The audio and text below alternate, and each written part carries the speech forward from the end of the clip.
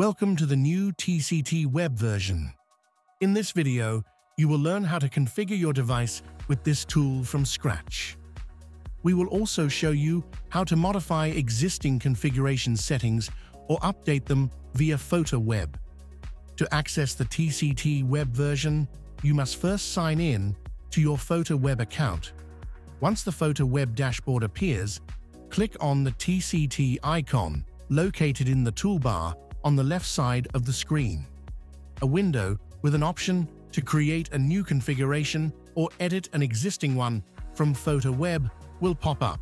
Click on the Create button and a TCT web version will open in a new tab. A new screen with possible FT devices opens. Now select the device and create a configuration file by clicking Configure. Select settings you want to configure.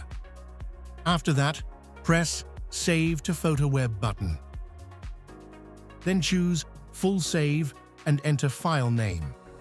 All the chosen configuration settings will automatically be saved to FOTA WEB. You can also view or edit a configuration created on TCT web, uploaded to FOTA WEB, or received by the device.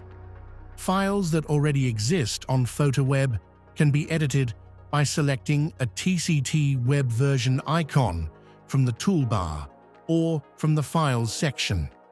In order to do that, go to Files section and select a TCT icon next to the file that needs to be edited. Please note that only FT device configuration files have a TCT icon. TCT web version will open in a separate window, and now you can edit the selected file configuration. And that's it. This is all it takes to configure your FT devices from scratch with TCT web version.